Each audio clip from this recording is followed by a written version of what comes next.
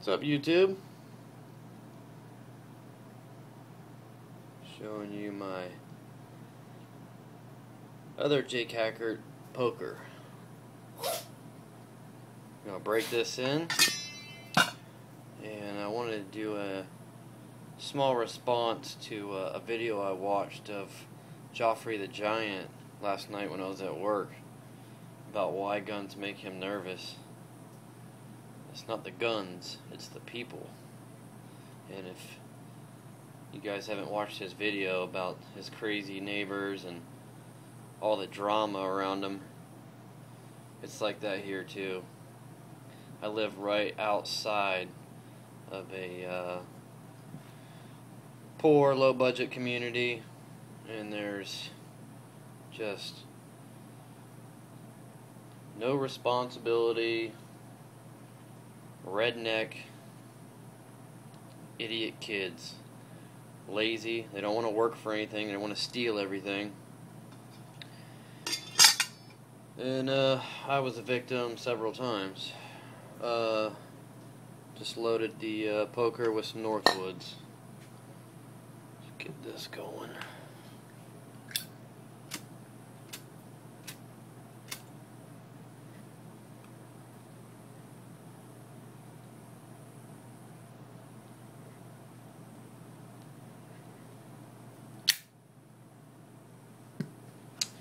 Lived in my house for 12 years. Bought this house in 1999 when I was, I don't know, 21, 22. Because when I was a younger man, I figured, why do I want to waste money on rent? And houses back then were so cheap. I was like, well, I'll figure some way to pay the mortgage. I bought a house. Been there ever since.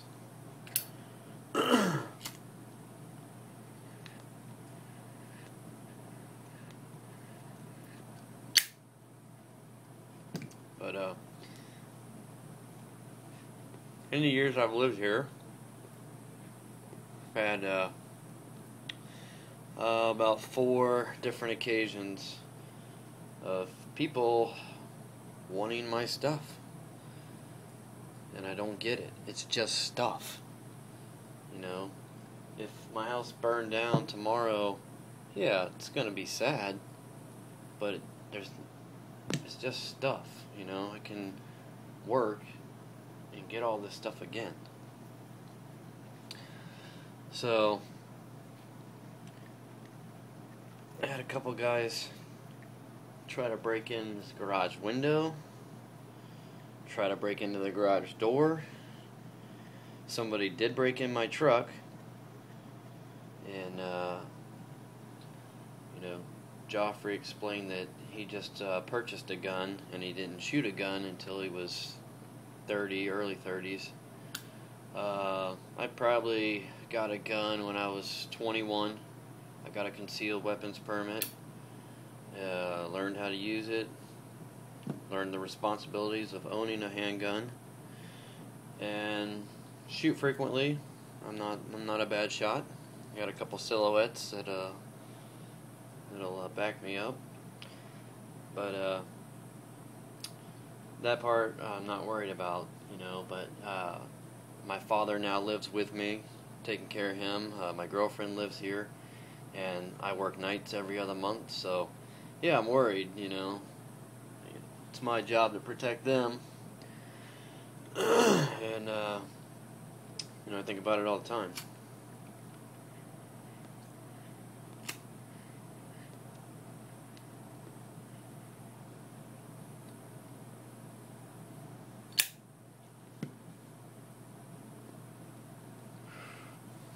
The last occasion was I happened to you know, be on the life of night schedule, and 3-4 o'clock in the morning I'm awake.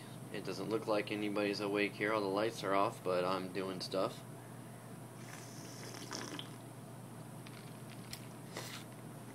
And I'm in my living room and I can hear my door to the garage moving, like the handle moving, and it was locked. And I ran over and tippy-toed to the door, and I saw it moving, and right there, I mean, I don't care how much of a badass you think you are, at that moment, your adrenaline's going to be pumping, your heart's going to be pounding, and you're going to be scared. And, and I was panicking, what am I going to do? And, I thought I'd been preparing for this. And,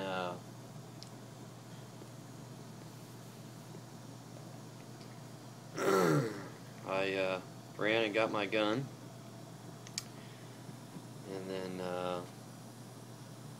decided, okay, well, I'm going to do this. And I had everything ready, and I opened the door, and as soon as I opened the door, it was a young colored kid, probably 17 years old. Somebody probably bet him, or I have no idea why he was in my garage. But my garage door that goes to the backyard, must have forgot to lock it, like an idiot. But he saw me, and man, he was 10 times scarier than I was, and he took off. And I ran out in the backyard, and I didn't shoot him, but I shot some threatening rounds towards the ground just to let him know, don't come back here. Next time he won't be leaving. And at that time I had a Glock, it was a 26. I was like, well, thought about it, and I got a 50-50 chance in the dark if I'm going to hit him. It's going to be a luck shot. So Joffre got a Smith & Wesson. Here goes a 357. Good gun. Shot one. My dad's got a Widowmaker. But let me show you what I bought and built. I pieced it together, and this is a one-shot stop. You break in here, you're not leaving.